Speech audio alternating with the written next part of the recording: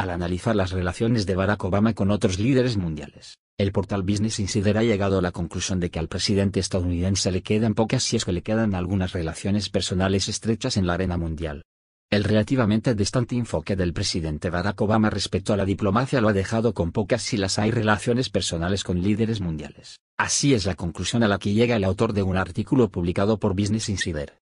Obama nunca se ha llevado bien con el ex primer ministro iraquí Nouri al-Maliki o con el expresidente de Afganistán Hamid Karzai, señala The New York Times.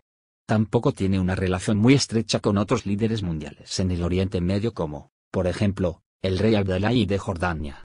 Otro ejemplo que menciona el periódico es la tensa relación de Obama con Benjamin Netanyahu, que ha sido difícil desde el principio.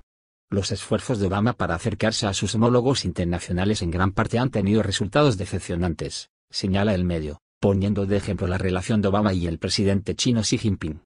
Asimismo, desde el principio de su mandato, Obama hizo poco esfuerzo en la relación con su homólogo ruso Vladimir Putin, indica el artículo.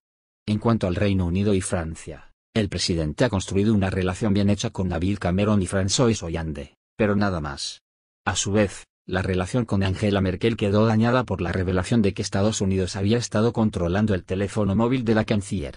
Historiadores y algunos exconsejeros de política internacional del presidente advierten que la distancia que el mandatario mantiene con líderes extranjeros lo deja sin relaciones durables que los anteriores presidentes forjaron para ayudar a suavizar los desacuerdos y asegurar una cooperación reacia.